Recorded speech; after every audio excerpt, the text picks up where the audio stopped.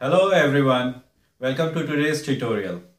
In the last tutorial we learned how to represent numbers between 0 and 9. In today's tutorial we'll extend that knowledge and represent numbers between 10 and 99. Right hand represents 1's place value and the left hand represents 10 place value. And each finger represents value 1 and the thumb represents value 5 as we learned in the previous tutorial. Let's consider some examples. Let's take number 10. 10 has 1 10 and 0 ones.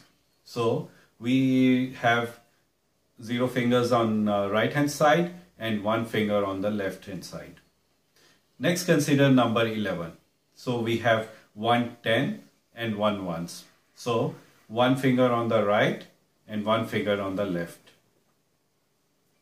Next consider number 12. So we have 1 tens and 2 ones. So 2 fingers on the right hand side and 1 finger on the left hand side. Let's now consider number 15.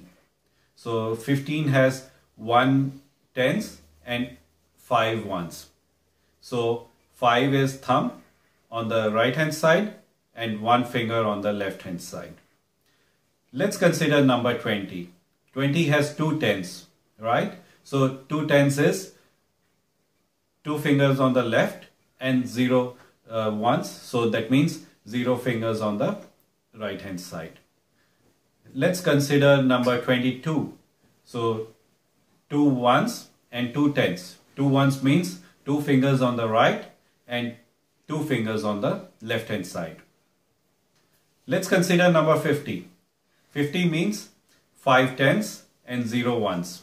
So 5 tens means a thumb on the left hand side and 0 finger on the right hand side. Let's consider number 52.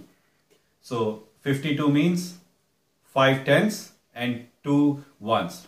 So 5 tens means we have a thumb on the left hand side and 2 ones mean 2 fingers on the right hand side.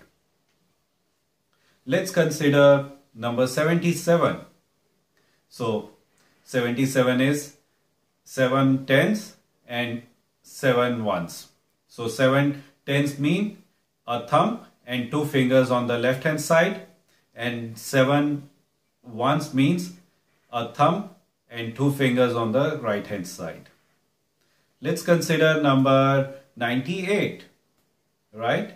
98 means 9 tens and 8 ones.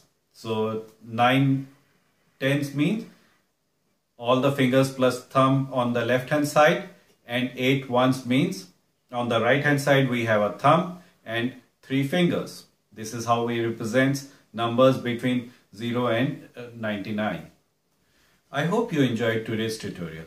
Now I encourage you to practice the assignments in the link provided in the description below. Thank you for watching this tutorial.